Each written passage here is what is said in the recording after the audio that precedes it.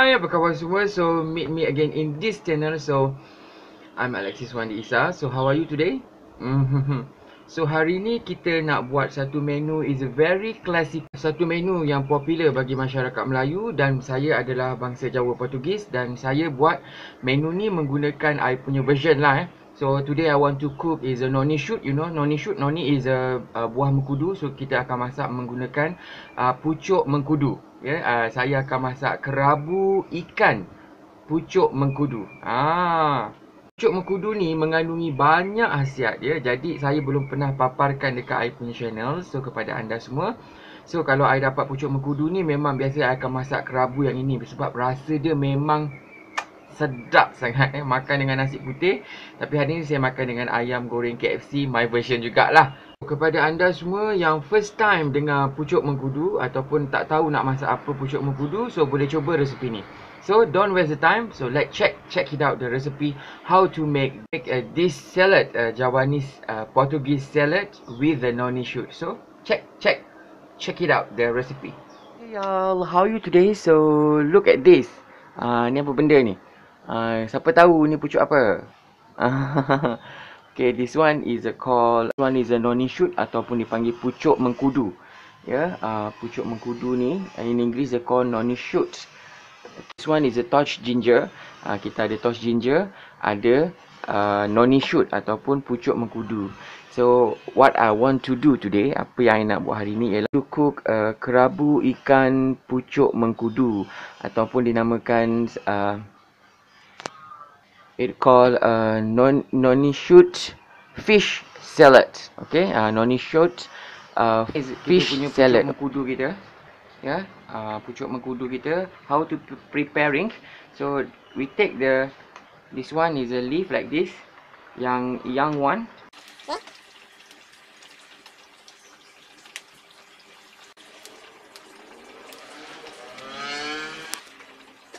Okay, so now kita akan potongkan dia.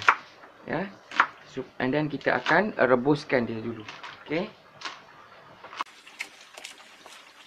It look like this. So now this one is water is boiling, dah berbuih macam tu. Dah mendidih. Pakai cover ni supaya nampak boleh nampak mendidih macam tu kan. So this one is a Noni Shoot ataupun pucuk mengkudu, kita rebuskan dulu, kita celurkan dulu, okay? Within 2 or 3 minutes lah. I'll see now it cook already. Dia dah agak 2-3 minutes it cook. So now we take it out and keep this shoot is a drain kalau you nak minum air ni pun you boleh minum air jus mengkudu lah ni kan, mengkudu, pucuk mengkudu. Bagus Okay, so now this one after I drain it, selepas saya keringkan, toskan dia punya air, so let it cool first, biarkan dia sejuk sebelum kita buat kita punya kerabu, okay? Y'all, as you know, today I want to make kerabu pucuk mengkudu. So now I'm show you the ingredient. Firstly, we need this one. This one is a mabung fish or fish I boiling first. Ikan yang telah kita rebus 2 pieces and 2 pieces of calamansi. One is a long beans I cut to the small pieces. And this one is a shrimp paste, belacan telah saya goreng fried. And this one is a fried anchovies, ikan bilis yang telah saya goreng. Is a bean sprout, toge. And this one is a torch ginger, bunga kantan. And this one is a chili. You can add chili, green chilies or red eyes chilies. Okay, it's up to you. It's up to your taste. Onion and garlic, So we need this one is a coconut milk, santan kelapa, sedikit lah. And main ingredient this one is our Noni Shoots ataupun kita namakan pucuk mengkudu yang telah kita rebus after we boiling, okay. One is my side dish, so I have this one is a chickens, a whole leg, given the flour, the KFC flour.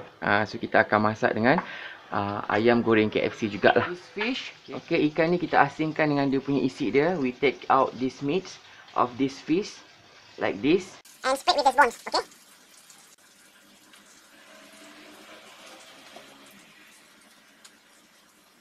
So now we want to preparing our grounded ingredients. So firstly we add in our, this one is onion and garlic, shrimp paste and anchovies, bilis dengan belacan. And And this one is the chili. Now you pounding together. Ya, you tumbuk halus lah. Ya. Okay, also see now is the fine ready. Dia dah halus. Okay, so now we add in our fish meat, ya, isi ikan, and pounding. Not so fine, tak begitu halus lah, light je. Okay. Okay, done. It's done. Add a little bit of salt. You can add MSG or sugar, is up to your taste. Okay, and mix it well. Okay. So now this our grounded ingredient and we put to this bowl. Okay. All. Add little bit of coconut milk. Ya, agak-agak lah, jangan banyak-banyak sangat. Sikit-sikit dulu. This one is a long beans, kacang panjang. And this one is a bean sprout. Mix it well. Ya, kita gaulkan dia merata, okay?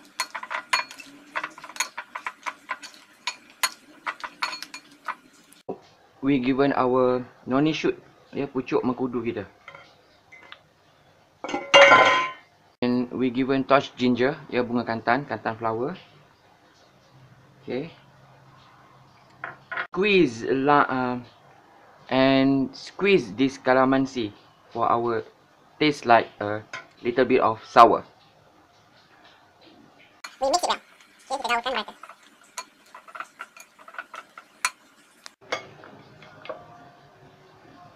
Okay, also see now it's done. It mix all over together.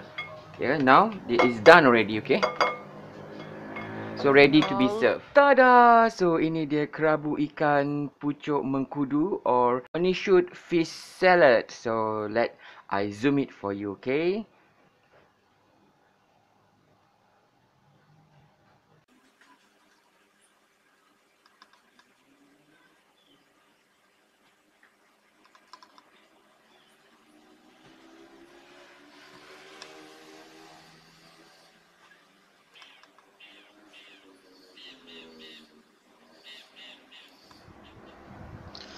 Bless, O Lord, this food to my use and us to this service, and keep me ever mindful of the needs of others. In Jesus' name, Amen. For this and all I am about to receive, make me truly grateful, Lord. Through Christ, I pray. Amen.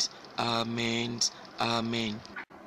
Hi y'all, how are you today? So meet me again in this channel. So I'm Alexiswandy. So today this one is I'm cooking for you. This recipe today is using pucuk mengkudu or we call Noni Shoots. I make a kerabu. Kita buat kerabu ikan pucuk mengkudu.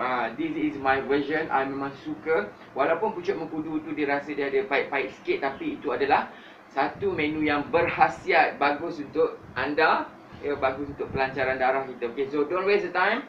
So let me try and eating. I have this one is a rice. Yeah. Wow. Wala eh.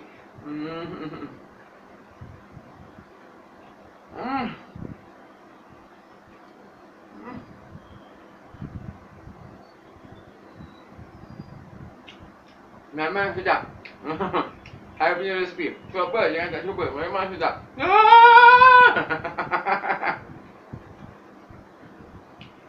Cara baik. Ya. Dengan ada ramuan-ramuan daripada bumbu-bumbu ni menyebabkan pucuk mengkudu tu tidak begitu rasa pahit dan tidak berbau sangat, dan rasa dia memang sedap. Ya. And then oh ya, I ada ayam goreng KFC ni. Ni goreng sendiri so kita patahkan.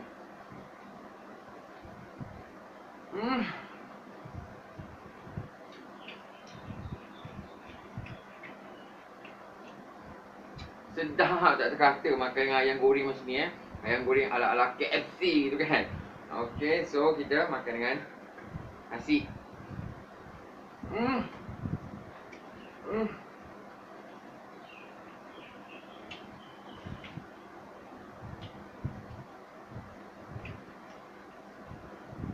Masih nem.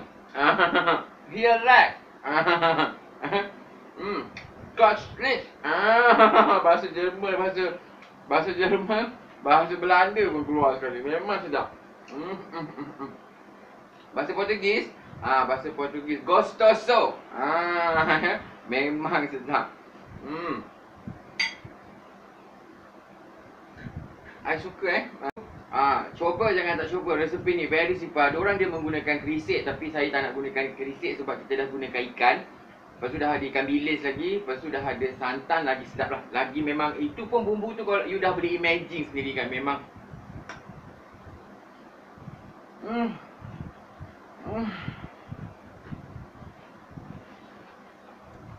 So,